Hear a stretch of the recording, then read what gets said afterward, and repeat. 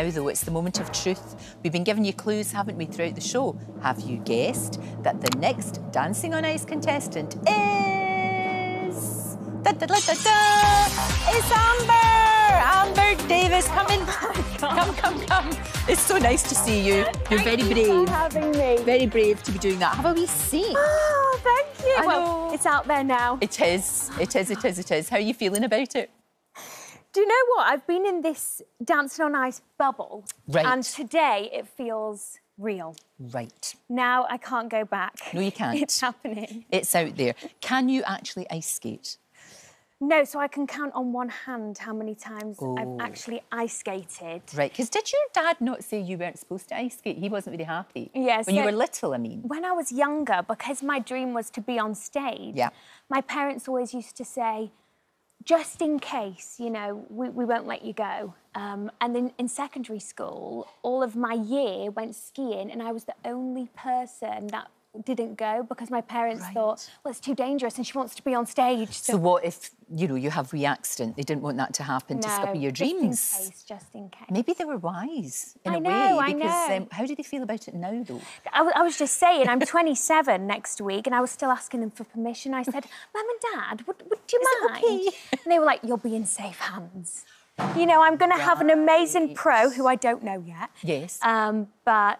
And you up for everything? I am. Are you up for even that mad headbanger thing that just, oh my Lord, and you don't get to wear a cap? That there, yikes, Amber. Are you going to do that? Someone said, do you want to do the headbanger? I said, I'd love to get that out in week 1 if I can. Right, just get it out the way in some ways. Exactly. But look, you're going to have a lot on your plate because it's wonderful. You've got this this new job as Pretty Woman. Vivian now, Ward. That was a big deal, wasn't it, to get that part?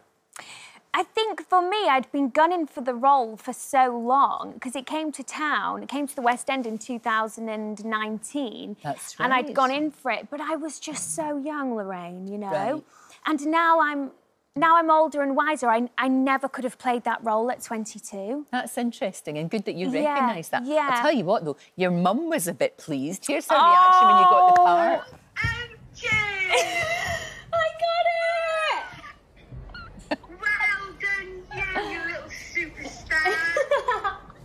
That's great to have their support like that. But you have, I mean, you've springboarded. In fact, to be honest, I think most people forget you were in Love Island. But that was a good way of getting attention, of being able to say, hello, I'm here, and I want to be in the West End, and this is what I want to do.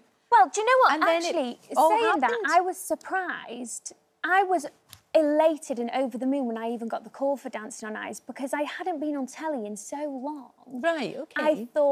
I thought that kind of ship had potentially sailed. Because you were concentrating on the West End. Because I picked my path and I thought, and I've been working hard. And when I spoke to the producers and I said, you know, why me? They said, because you're doing so well in your industry. And, but in that moment, I really did feel like my hard work is paying off. I'll tell you what, I've always said this, and I've said it to you many times, but the West End, if you can do that, you can do anything. Because you have to work your butt off. I know. You know, there's no hiding place. There really isn't. That's why I feel like, although I'm doing Pretty Woman and Dancing on Ice pretty much at the same time... Oh, Amber, geez. I know. Doing 8 shows a week, you have to be mentally and physically prepared. And I think they're going to go hand in hand quite well, especially with stamina and things like that. Because you need to have the stamina of a pit pony. You have to be on it. You really do. Now, I was talking to Melinda Messenger and she met her man while she was doing SAS, and you met your fella when you were doing Back to the Future, didn't you? Yes, That's fantastic. So you both know what's required of you. You get, you know, you have that shorthand. He knows what you're going through. You know what he's going through. It's good.